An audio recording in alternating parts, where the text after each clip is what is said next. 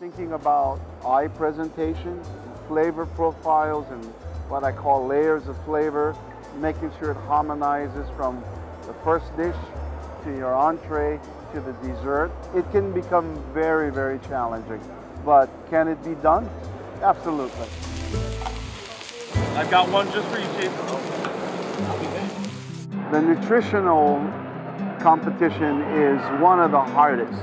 And I say hardest because it is about healthy cooking, meeting the requirements and the number of calories that can be produced for a three-course meal. The annual Joint Culinary Training Exercises nutritional hot food event challenges chefs to create a three-course meal that is nutritionally sound, visually appealing, and flavorful. So we had a seared scallop with shirataki noodles, a spicy ginger sauce, and stir-fried vegetables for our appetizer.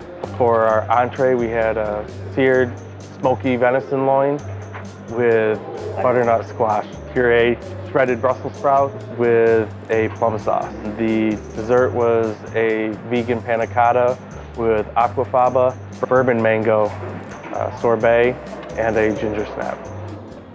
Sergeant Joshua Hoyt, an advanced food specialist, has competed twice in the American Culinary Federation's Nutrition Challenge. It's all about adding flavor without adding fat. And you know, the modern soldier is a fine-tuned machine. They like their nutrients, they like low fat, you know, high flavor. So those are things that we really need to bring back to the dining facility to enhance the meals that we have there. The Fort Drum team won the nutrition category with the most points, but in this heated competition, it's still not enough to earn a gold medal.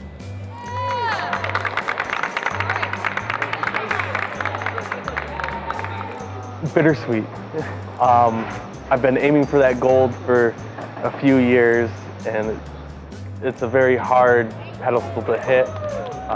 I wish I would have got it, but it gives me something to try for again.